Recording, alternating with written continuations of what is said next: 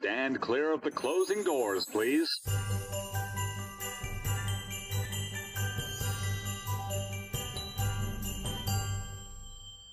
Hi, welcome to the Christmas Time in the City podcast. I'm Chris. And I'm Chris. Before we get started, be sure to follow us on social media.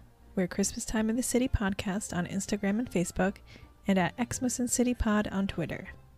Also, feel free to email any questions or comments to us at christmastimeinthecitypodcast@gmail.com. So did you see Home Alone 2 in the movie theater?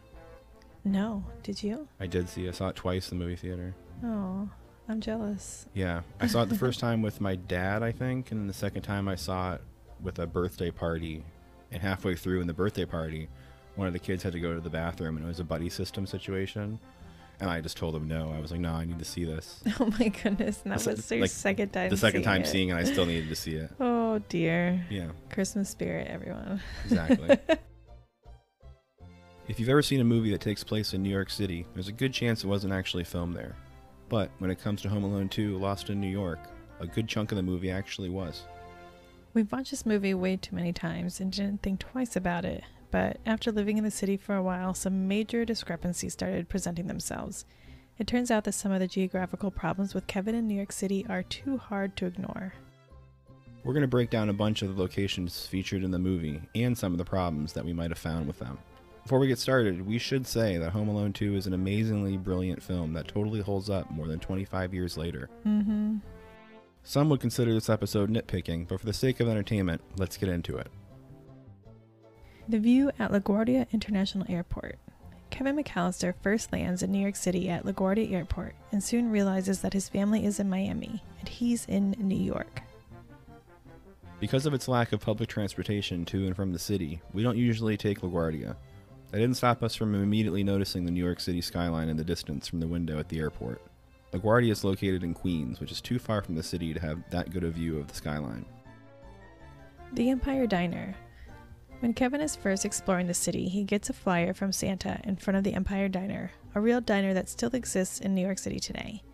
He likely walked down there from Radio City Music Hall, but New York City is cold in the winter and that's a long walk. Maybe I'm just lazy, but I wouldn't walk that far. I also don't have the energy of a child anymore, so who knows. Firecracker store in Chinatown. As far as we know, the building is still open, but Guangyang Xing and Company closed in 2003. It's almost an hour-long walk from the Empire Diner to this area of Chinatown, so it's very unlikely Kevin would wander that way in his search for explosives, which he'd be very unlikely to find, especially without the help of the internet. The World Trade Center observation deck. So at this point, you're telling me that Kevin went from Midtown to Chelsea to Battery Park to peek at the Statue of Liberty to the top of the World Trade Center on foot in one day during the winter. Also, he's a little kid that's allowed to go up to the top of this building alone. It was a different time, I guess. The Plaza Hotel. At this point, let's assume Kevin took a taxi to this area of Manhattan. The days are shorter, and he'd eventually run out of daylight if he didn't start taking shortcuts. Apart from the last scene where the whole McAllister family spent Christmas morning together, which was filmed at a hotel in Chicago, all the scenes at the plaza are actually filmed on location.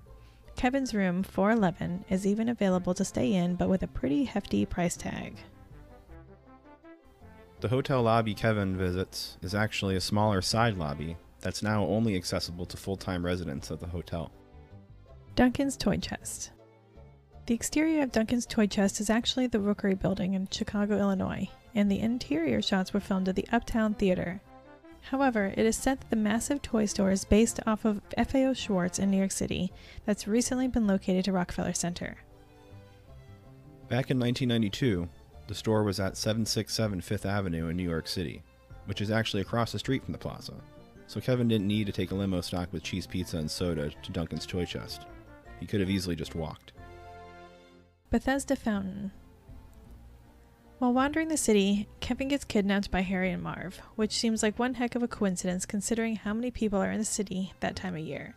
He escapes to Central Park, where he jumps in a storage box on the back of a horse-drawn carriage parked along the fountain for some reason. In reality, the carriages line up just south of the fountain on Terrace Drive. Rob McAllister's house.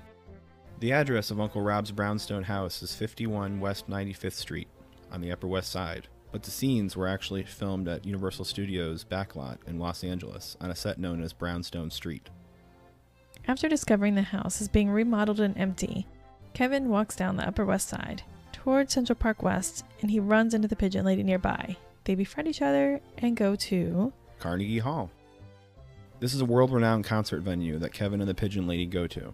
I'm not going to completely reject the idea that the two of them could walk from 95th down to 57th, but it seems incredibly unlikely. Don't even get me started on the lax security that would allow a woman and a small child to enter without tickets, let alone a restricted area above the stage. Once again, I guess it was a different time. St. Anne's Hospital for Children. After Kevin leaves Carnegie Hall, he passes the fictional St. Anne's Hospital for Children. This building is actually part of Columbia's Teachers College. This means Kevin goes from 57th Street to 120th, just to look at a sick kid in a window. This is where he decides that instead of alerting the police, it's solely his responsibility to stop the burglary. Given he does have previous experience with this sort of thing, I guess it's forgivable. Kevin then runs down to Uncle Rob's house on 95th Street, which is over a mile away from the hospital.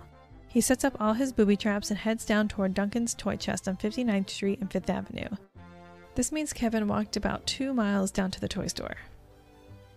Next, he walked 36 blocks and multiple avenues down to the toy store, gets Harry and Marv's attention, at which point they chase him all the way back up to 95th Street. Harry and Marv chased Kevin for 2 miles, and they didn't even break a sweat.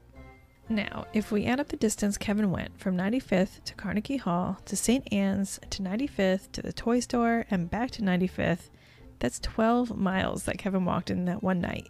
It's even more if you take the fact that Kevin went from the plaza to 95th in the first place. How much stamina does that little kid have? After foiling the burglary, nearly murdering Marv and Harry, Kevin draws the bumbling duo into Central Park, where they're defeated by a flock of pigeons and ultimately arrested. That brings us to Rockefeller Center, where we see Kevin wishing upon the Christmas tree, which is right by Radio City Music Hall, which is another 2.6 miles he walked. We obviously love this movie, and even with these glaring problems, this classic will remain in our annual holiday rotation. It still somehow holds up and is genuinely a great fun movie for the whole family. Just be sure to keep the paint cans and kerosene away from the little ones for a while.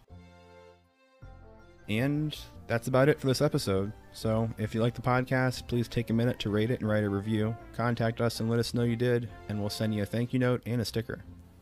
So subscribe now and follow us on social media so we can keep the conversation going and keep you posted about new episodes. Until next time, I'm Chris. And I'm Chris. And this is Christmas Time in the City.